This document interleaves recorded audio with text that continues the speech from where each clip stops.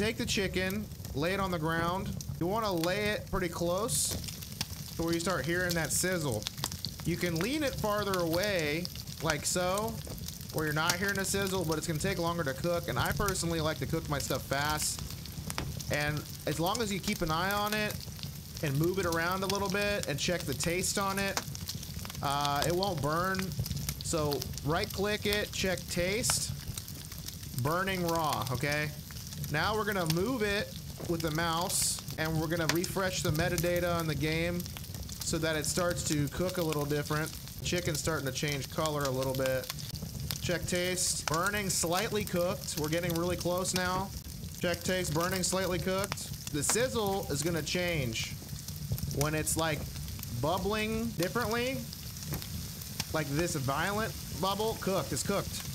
Take it in hands, it's done.